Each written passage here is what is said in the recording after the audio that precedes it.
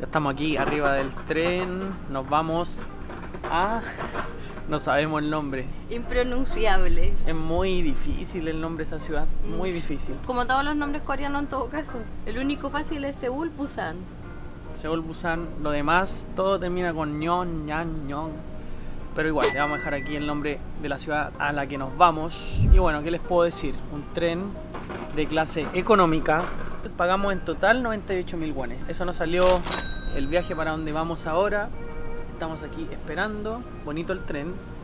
Quizás en un rato más les voy mostrando qué es lo que hay para allá. Por el momento les puedo mostrar aquí.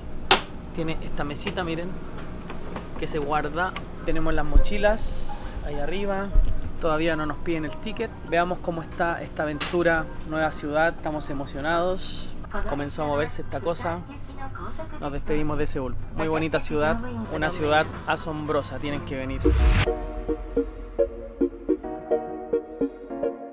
Buena viajeros, bienvenidos a un nuevo videíto. Como acaban de ver, así comenzamos nuestro cambio de casa en Corea del Sur. Después de 2 meses de haber estado en Seúl, nos fuimos a conocer una ciudad hermosa de este país que se llama Gyeongju. Y aunque la capital de Corea del Sur nos encantó, estábamos felices por conocer nuestro próximo destino. Así que nos fuimos escuchando reggaetón y aprovechamos de practicar algunos pasitos prohibidos ahí arriba del tren.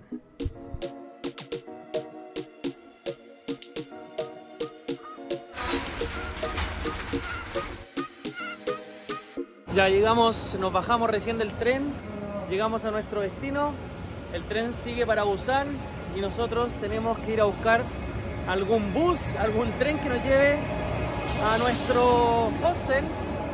Miren, esta era la máquina que nos trajo, súper moderno, súper rápido.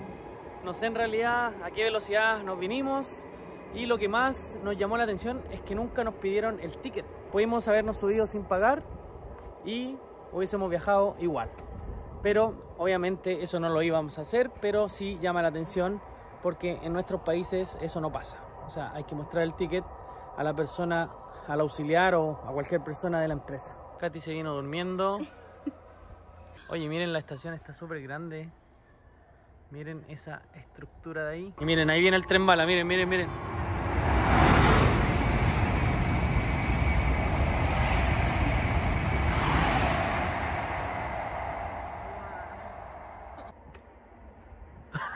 Así quedamos con el tren bala.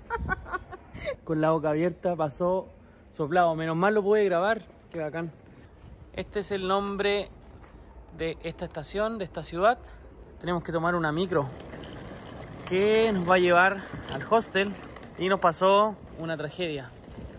Se nos quedó la mochila de Katy arriba del tren. Así que ahora vamos a ir a información a ver cómo solucionamos eso.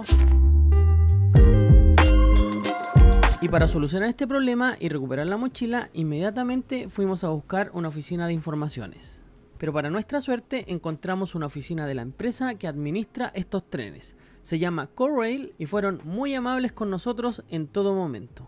Y ahí nos atendió el jefe y nos pidieron algunos datos personales, nos preguntaron el horario de salida del tren desde Seúl y también en qué asiento viajábamos y las características de la mochila. Para nosotros era súper importante recuperarla, porque teníamos el notebook de Katy y también sus lentes de contacto. Y nos atendieron súper bien. Ahí el jefe al tiro llamando al tren y nos están haciendo esperar por si la encuentran. Esperemos que sí. Ellos nos dicen que estemos tranquilos, que nada se pierde.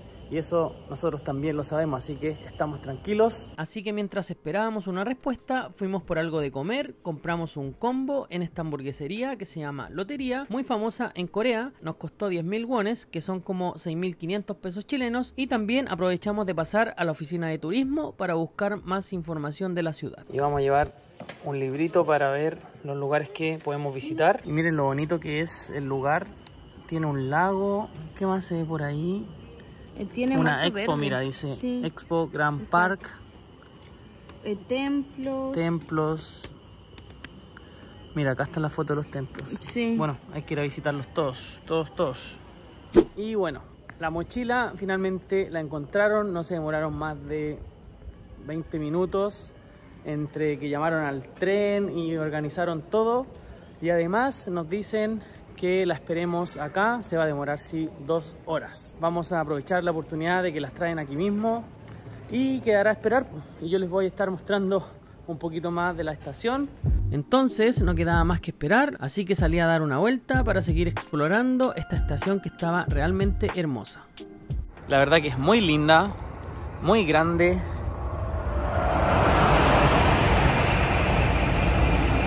Y ese ruido que se escuchó ahí es el tren bala.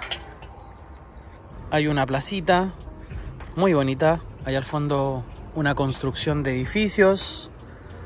Por acá están esas lamparitas típicas de colores. Y acá se puede ver el nombre de la estación, es Gyeongju Station. Gyeongju.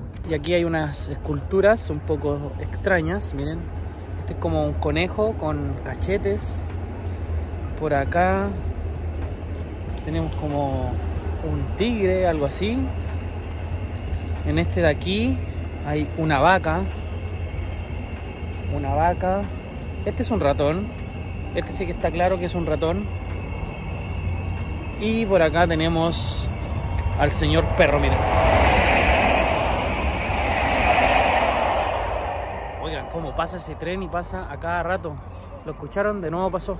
Y la verdad es que no sé mucho de la ciudad de donde vamos a ir, pero esa es la idea, ir a descubrir, a explorar, a conocer y asombrarse de nuevos lugares. Katy tiene un poco más claro porque ella anotó, averiguó y buscó los lugares que vamos a visitar, pero yo trato de llegar a un lugar y investigar lo necesario y luego, estando acá, averiguo un poco más de cuáles son los lugares más visitados. Y también aprovecho de preguntarles a los locales, a la gente que vive acá. Y de eso siempre sale un buen datito. Y por este lado, miren, encontré estas ruinas. Y estuve traduciendo ahí con el Google. Y dice que las encontraron cuando construían la estación del tren de alta velocidad. Y ahí en el letrero dice el nombre de estas ruinas. Espero pronunciarlo bien. Y dice que son las ruinas de Gyeongju, Gyeongju. Ya, nos llamaron a buscar las mochilas. Así que vamos a ver. Llegó la mochila, la tenemos. 감사합니다. I am very happy. Thank you, 감사합니다. Thank you. Katy ya está con la mochila, no quiere salir en la cámara, tiene tuto. Así que bueno, nos vamos al hostel. Misión cumplida, gracias a COREA, se portaron la raja. Excelente servicio. Y ya más tranquilos, con la mochila en nuestras manos, al fin pudimos continuar nuestro viaje hacia Gyeongju. Ya habíamos recorrido aproximadamente 290 kilómetros en el tren y ahora había que tomar una micro hasta el centro de la ciudad. Y mientras esperábamos el bus en el paradero, estos letreros me llamaron mucho la atención. Oye, que hay una máquina súper rara, te muestra el número de la micro, que en este caso nosotros tenemos que tomar esta, la 50, llegan 23 minutos, son las 5 y algo, llega a las 17:30. Y acá tiene unos botones, te indica las paradas del bus, tiene un mapa también ahí. Esperamos 20 minutos y para pagar la micro usamos la misma tarjeta Timón, que es la que nos sirvió para movernos en el transporte público de Seúl. Y ya estando arriba del bus, los paisajes que se veían en el camino eran hermosos. No por nada esta ciudad de Gyeongju fue declarada Patrimonio de la Humanidad por la UNESCO. Está llena de casitas tradicionales, incluso vimos que las bombas de benzina y los locales de comida como Burger King y Starbucks tienen sus techos con forma de casas tradicionales para mantener la identidad de la ciudad. Gyeongju tiene muchos templos, museos y sitios históricos que obviamente vamos a visitar y conocer más adelante.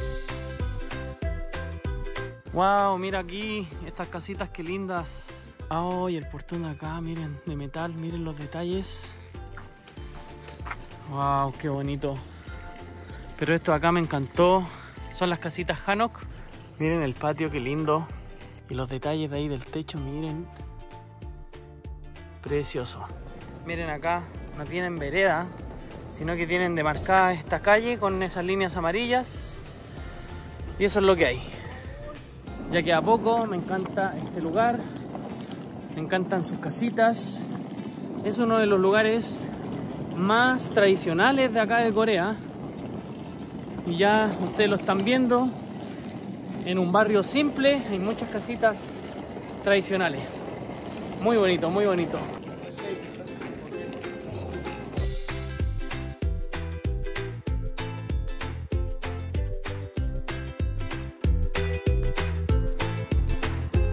Al fin llegamos. Este sería nuestro hostel. Se llama Dodoki Guest House. Vamos a ver qué tal. Llegamos.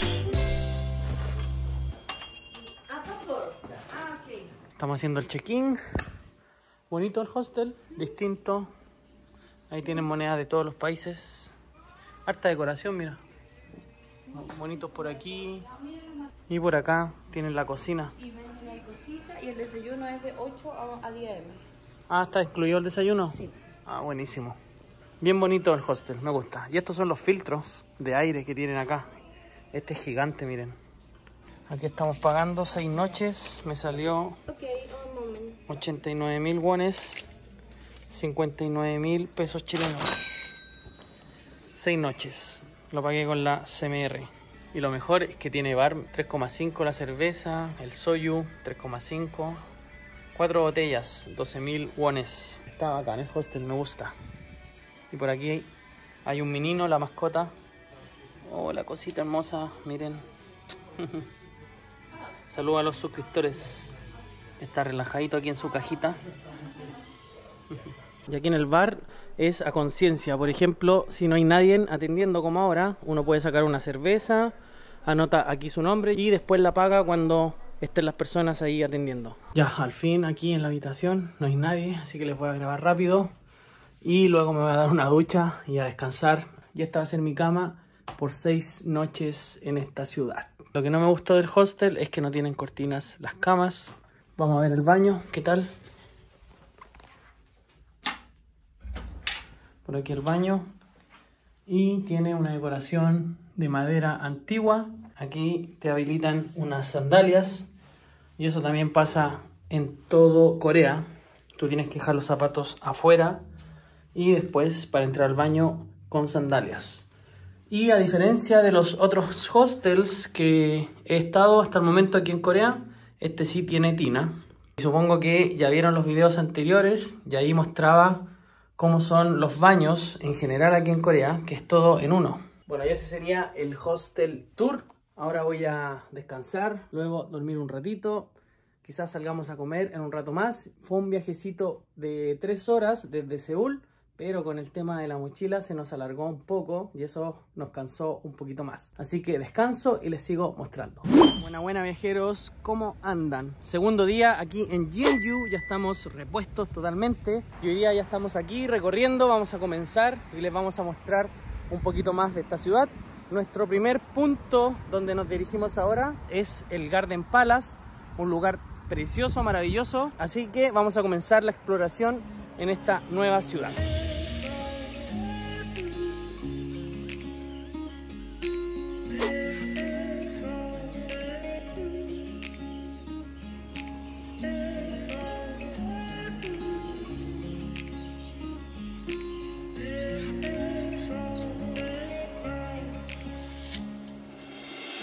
El Garden Palace es el primer jardín botánico y el primer zoológico de Corea. Y además de ser un punto turístico imperdible, también se usa para la investigación agrícola.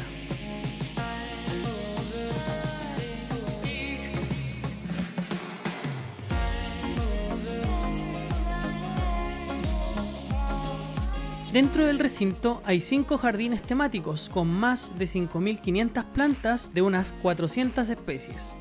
Hay jardín de palmeras, jardín de árboles, jardín de vida acuática, jardín de frutas tropicales y también el jardín de follaje. Uy, mi madre aquí estaría fascinada con tanta planta, fanática de las plantas ella, las flores. ¡Wow! ¡Qué impresionante este lugar! Muy lindo. Miren, aquí están las ramas colgando, que hacen que la experiencia sea mucho más real aún, de sentirse entre medio de la selva, de la naturaleza. Qué bonitos lugares tiene Corea del Sur.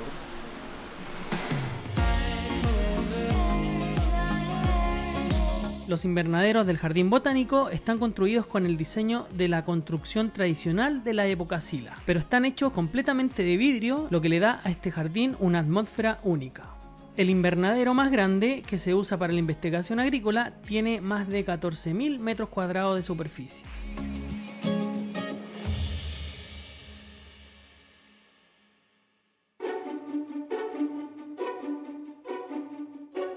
Y también en este mismo lugar se encuentra el famoso parque de aves, que está diseñado con una forma de nido de pájaros y tiene una superficie de más de 5.000 metros cuadrados. Y aquí se crían unas 900 aves de 250 especies diferentes, incluidos pingüinos, loros y flamencos. Es el centro más grande y avanzado de Corea para flores y pájaros y también para la experiencia práctica de los visitantes durante las 4 estaciones. La verdad es que la experiencia es única, porque no tan solo se puede mirar a los pájaros, sino que también se puede entrar a las jaulas para tocarlos y jugar con ellos. Ven, toma. Vamos a dar un poco de comida. ¡Ah! ¡Qué hermoso! Miren este que está ahí colgando de cabeza. Oye, ¿y tú? ¿Qué haces ahí? ¿Qué haces ahí? ¿Ven? Me encantó de que se pudiera entrar a este lugar para poder compartir con los pajaritos. Nunca había entrado a una jaula de pájaros y se ven que ellos son muy felices, se sacan fotos aquí con los turistas, otros andan colgados por allá, otros en el techo, muy bonito. Este parque se compone de 2 plantas. Todo el primer piso es una sala para vivir una experiencia ecológica. Y esto se puede apreciar en la ambientación y también en la decoración del lugar. Todo está muy bonito y muy bien cuidado. Y está dividido en 2 partes. El 90% está dedicado a las aves y el otro 10% está dedicado a otros animales. Vimos serpientes, a esta tortuga gigante, habían muchos peces, pirañas y me encontré también con estos amiguitos. Oigan, invítenme a comer. ¿Sí o no? No, no te voy a dar la mano. Me sacó la mano ahí. ¿Cómo están? ¿Qué están comiendo? Este de acá quiere salir en la tele. Miren, sacó hasta la cabeza. Saluda. Después seguí el recorrido y en el patio trasero encontré avestruces. Habían muchos peces koi que también se morían por salir en cámara.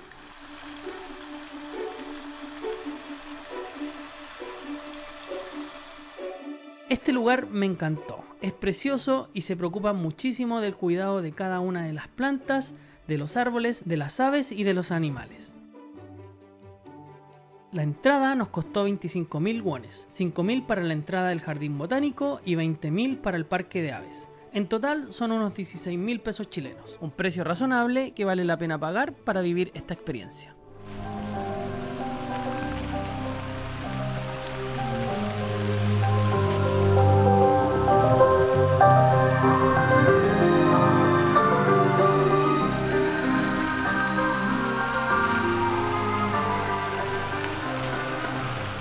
Bueno, ya nos vamos del Garden Palace, un lugar muy bonito. Nunca en mi vida había estado en un vivero con semejante tamaño de producción. Muy bonito, espero que les haya gustado, sobre todo a los fanáticos de las plantas, de los árboles, de las flores. Tienen que venir cuando vengan a esta ciudad y si no vienen, espero que les haya gustado mucho las imágenes que les grabé. Por ahí ahora encendieron unas fuentes danzantes, tienen música, de verdad es un lugar precioso, valió la pena pagar la entrada y ahora nos vamos a ir a otro lugar de la ciudad para conocer un poquito más. Ya llegamos al siguiente lugar, tomamos la micro, nos demoramos aproximadamente unos 20 minutillos, llegamos a este parque que está vacío, no hay nadie, no sé si es la temporada en la cual no viene ningún turista, pero mejor lo tenemos para nosotros solos. Y miren acá este edificio que está atrás, tiene ahí al medio una forma de una pagoda y me imagino que el motivo de eso es porque está justo al frente de una pagoda muy bonita que está aquí. Miren, se la voy a mostrar. La verdad que este lugar está increíble, señores. Allá está la pagoda y acá atrás tenemos el edificio. Yo creo que lo hicieron con esa intención de reflejar la pagoda tradicional en este edificio moderno.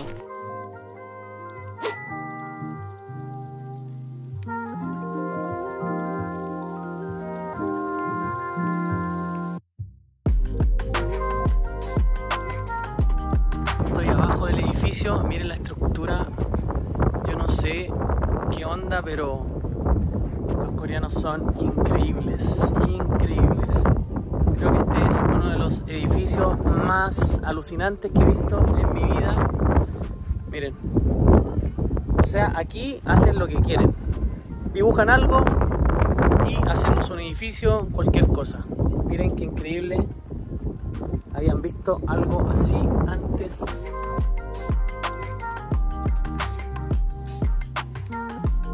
La Gyeongju Tower se creó el 14 de agosto del año 2007 y solo con fines turísticos. Tiene una altura de 82 metros y en la parte más alta tiene 2 pisos, donde se puede apreciar la hermosa pagoda que está al frente y también las verdes montañas que rodean la ciudad.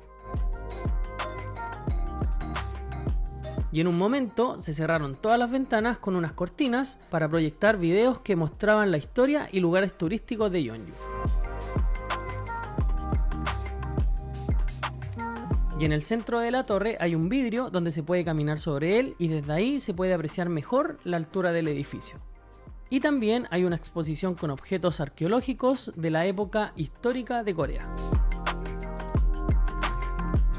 Finalmente cayó la noche y aprovechamos de visitar una exposición luminosa que había en ese momento. Se llamaba Wonderland y me llamó la atención porque a pesar de la hora y de que casi no habían turistas, todo estaba funcionando perfectamente. Incluso durante el recorrido nos encontramos con unos personajes súper motivados, que nos guiaban y nos hacían participar con ellos, con el fin de poder llegar a la cima de la montaña y poder apreciar la ciudad de noche. Pero lo mejor pasó cuando bajamos, ya estábamos listos para irnos y vimos la torre iluminada. Se veía totalmente diferente y la forma de la pagoda resaltaba sorprendentemente con una luz amarilla. 10:30 de la noche y estoy aquí en una cafetería. Caminamos bastante por alrededor del hostel y no encontramos nada abierto para comer, así que vamos a comer aquí una pastita congelada que la calientan aquí mismo. Solamente estaba esta cafetería que atiende hasta las 11, tenemos media hora para comer. Estamos como en un pueblito de campo, algo así similar, pero muy bonito. Les mostramos nuestro trayecto para acá y dejamos este video como recuerdo también, así que espero que les haya gustado. Nos pasó el tema de la mochila, les di el tour por el hostel, les dije cuánto nos costó. Agradezco que se hayan quedado hasta el final. Suscríbanse por favor, porque vamos creciendo cada día un poquito más. Así que chicos, muchas gracias por ver, por estar aquí y nos vemos en un próximo videito. Que estén muy bien. Chao, chao.